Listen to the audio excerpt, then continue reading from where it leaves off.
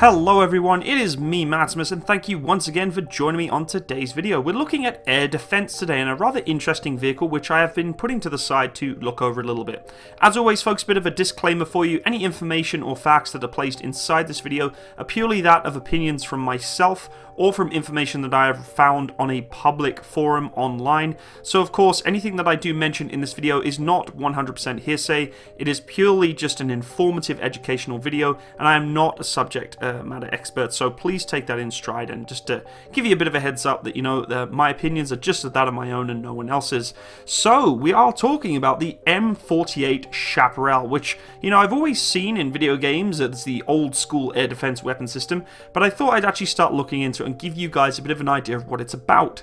So the M48 Chaparral is a self-propelled short-range SAM system employing a missile based on the Raytheon AIM-9 Sidewinder air-to-air missile. Yes, I'm sure many of you are a little surprised me saying that the AIM-9 was actually a missile that could be launched from the ground too, and it took me a little bit off surprise. It was the only truly mobile weapon system of its class in the time ever fielded by the US military, as the Avenger, the LAV-AD and the Linebacker vehicles can only fight in a stationary position. The US Army's 1959 FAAD, or Forward Area Air Defense program, was originally built around the MIM-46 Mauler SAM, but the Mauler's numerous problems prompted the Army to pursue an interim system. As a result, the subsequent IFAAD, or Interim Forward Area Air Defense program, was initiated in 1963, with the intent to create a stopgap for the Mauler until its flaws could be corrected. The IFAAD program opted in 1965 for a missile based on the beautiful Sidewinder missile that is utilized on most fighter aircraft today. It is carried on the launcher and mounted on a tracked transport vehicle.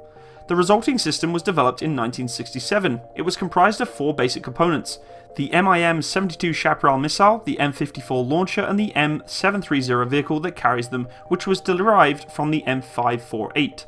Collectively, these are also referred to as the M48 Fire Unit. Following approval and procurement from the US Army, the 1st Chaparral Battalion was fielded in 1969. The Chaparrals were gradually transferred to the US Army National Guard in the late 1980s and finally retired entirely in 1998, though the system remains in service with several other nations worldwide. Interestingly, because of its commonality with the AIM-9D, the early model Chaparral missiles were produced from the US Navy, as the AIM-9D being the Navy variant of the Sidewinder. As the development of the Sidewinder and Chaparral diverged in the 1970s, later models were produced by the new Ford Aerospace. The first model of missile, the MIM-72 Alpha, was directly derivative from the AIM-9D Sidewinder. Its only significant structural differences from the AIM-9D are that there are only two fins on the MIM-72 Alpha that have roll-ons, and the other two are non-moving. The seeker head of the MIM-72 Alpha is derived from the FIM-33 Red-Eye and FIM-43 Red-Eye MANPADS missiles. As a result, this is highly susceptible to flares, infrared jamming and sun glare. The MIM-72 Alpha is propelled by a Mark 50 solid fuel rocket motor and has a top speed of Mach 1.5 with a ceiling of 3,000 meters and a maximum range of 9,000 meters. Its warhead is a Mark 48 11kg continuous rod munition, and its minimum effective altitude and range is 25 meters and 500 meters respectively. The latest model of the missile was the MIM-72G. In addition to an M121 Smokeless motor first introduced for the E model, and the new M817 directional Doppler fuse and the M250 blast fragmentation warhead were introduced also on the C models and the G models, which also boasted the RSS, or Rosette Scan Seeker, a seeker head derived from that of the FIM-92B Stinger missile. The RSS seeker head substantially improved the Chaparral's guidance and sensitivity, allowing for head-on engagements and also giving the missile significant resistance against flares and infrared jamming systems. As a result, the MIM-72G is thus unquestionably one of the most capable Chaparral missiles that were ever built. The MIM-72G is propelled by the Hercules M121 Smokeless solid rocket motor. It has the same top speed and ceiling, but the range has been increased to 30,000 meters. The new M250 warhead is a 12.6kg annular blast munition. The minimum effective altitude and range of the MIM-72G remain unchanged from the original MIM-72 Alpha. The M48 vehicle lacks either search or targeting radar and relies on a separate radar set for the long-range detection and tracking of aerial targets. It does, however, possess an IFF system. It is unclear whether the Chaparral was ever used in combat, though the US military has never launched one in anger. though given the performance of the Vietnam War era Sidewinder missiles, it would likely demonstrate a very good ratio for kill hits. Okay, so I guess it's time to go back in time a little bit and actually look at the overall review video that was produced by the US Army back in the day, and I always love watching these vintage, old school, promotional videos. So let's take a look and see what the US Army has to say about this amazing missile system. Chaparral Vulcan Air Defense System meets this Army need of forward battle area protection against low-flying enemy aircraft.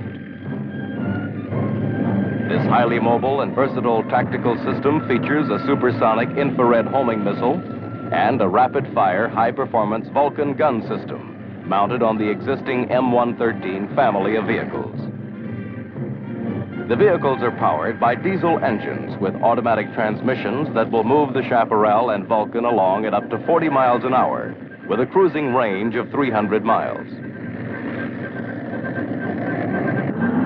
Aside from being air transportable, they are capable of swimming inland bodies of water. The fire control is based on a newly improved lead computing site using data from a range-only radar.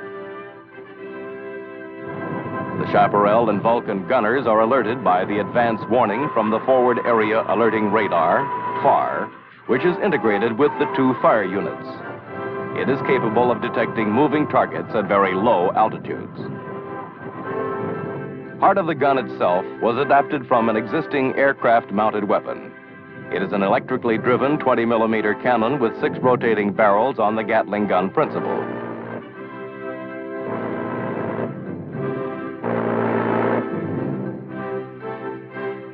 To meet the special needs of airborne and air mobile units, there is still another version of Vulcan designed to be towed by any number of vehicles. The Chaparral Missile, adopted from the Navy's Sidewinder 1C, is just under 10 feet long and weighs slightly less than 200 pounds. 4 missiles are carried on the launch rails while traveling. 8 additional missiles are stored in the vehicle.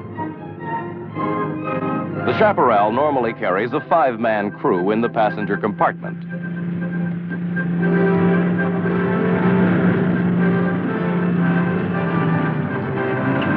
After the Chaparral is driven into a tactical area, the blast shield is then positioned to protect the vehicle from effects of the missile firing.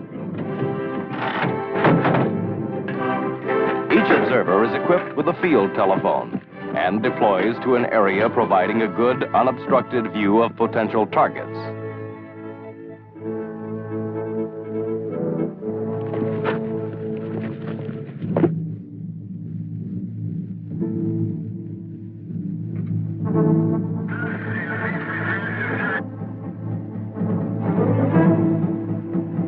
Section chief and the driver work as a team to coordinate pre-firing activities and monitor radio messages. The battle sequence is initiated when an observer locates a target and relays, using the clock system, appropriate information to the gunner. Typically, this information includes both azimuth and elevation coordinates. When the gunner sights the target, he proceeds to establish IR acquisition by slewing the mount. Using the sight reticle pattern superimposed on the target image, an audio tone is received to indicate target contact. The gunner begins the launch sequence by pressing the trigger on the control handle, thus generating the firing signal. As soon as the sequencing is complete, the final signal is received from the fire unit, initiating rocket motor ignition. Within a few milliseconds, the missile clears the launcher and flies under the control of its internal guidance system to intercept the target. Chaparral Vulcan, a powerful twosome, effectively combined to provide the Army with a forward area defense system that is mobile, reliable, and lethal. So there you have it, folks, the M48 Chaparral missile system. For me, I was very intrigued by this weapons platform for the fact that it uses the Sidewinder missile, which of course we have a lot of respect for those who serve in the air. And, you know, the ability for it to be mounted on just about anything, vehicles, ships, trailers, stationary sites. It is not a cheap system, you know, it's about $1.5 million for the entire setup and around about $40,000 a missile, so that ain't cheap, but it does go to show that countries around the world are still utilizing this air defense platform and trusting in it for what it needs to do, and that's, saying something about how capable it must be to, you know, serve those countries. But that's, you know, my own subjective opinion. That doesn't mean that's factual. Anyway, folks, I hope you enjoyed today's video and learned a little bit about this weapons platform. If you have any questions, leave in the comment section below, and I hope you all have a wonderful day. Please feel free to leave me a like and a comment, and if you do want to support my channel, go check out my Patreon account. It is in the description box below, and thank you so much to those of you who have been or wish to in the future to support my channel on that platform. All the best. Bye-bye.